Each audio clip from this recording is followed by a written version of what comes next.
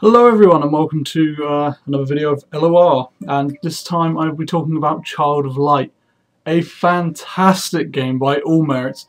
It's got a great visual style, the soundtrack is fantastic, the gameplay is very addictive and fun, and it's got a nice, simplistic, easy to follow but satisfying story, and it's everything you could ever want from a game that is so cheap at the same time, which is probably to do with its length. In all fairness, it's not a long game, but it's one of these games that I really enjoy that have been coming out in recent years, which are admittedly short experiences but very fulfilling experiences, ones that feel good to, you know, when you finish it, it's satisfying. It's not this bloated, really long, but feels like it's just been, you know, elongated for the purposes of saying, oh, this is a 9-hour game or a 10-hour game or longer.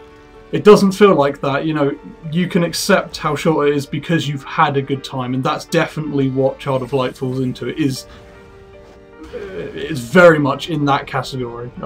So graphically, you'll notice it's quite reminiscent, actually, not in its aesthetic, but in the way the game looks, to the recent Rayman games. And by recent, that's not fair. Okay, the two new reboots of Rayman, which is Rayman Origins and Rayman Legends.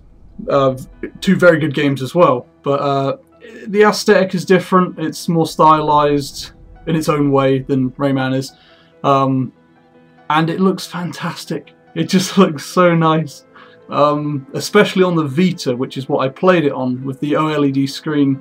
It just, everything popped out, you know.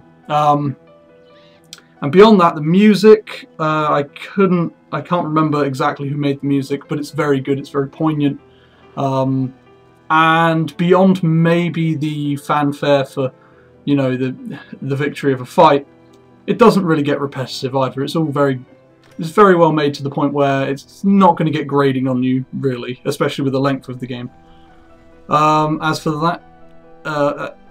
well as that, sorry, the story itself, again, as I said, it's simplistic. I think it's, don't expect any big twists or turns, to be fair, but it's good enough. I enjoy the characters, especially the main character, but it's nothing. It's not one of these grand masterpieces, you know, with complex twists and turns and all this other stuff. But that's fine. It's satisfying enough that it fulfills what it's there to do, frankly.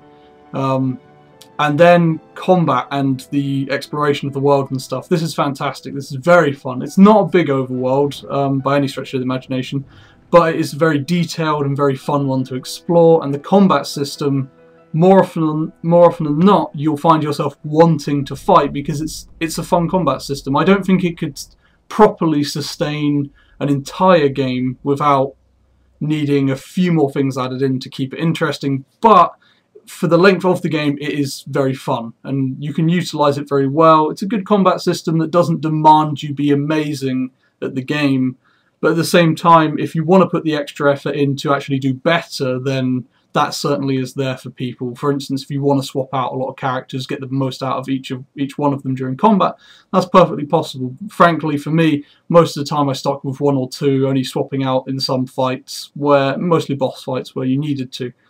So yeah,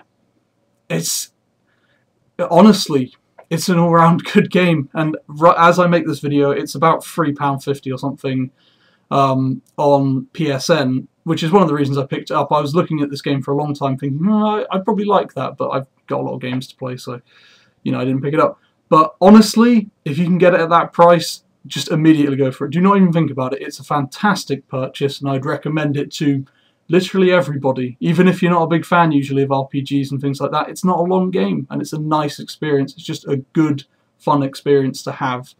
And honestly, that is in quite short supply, I'd say. Although there are quite a few games coming out in similar fashion to this, I don't know, it feels like there are far more games coming out that are bloated and, you know, big budget and things. But this one is just spot on. I'd recommend everybody go pick it up. So there's my 2 cents.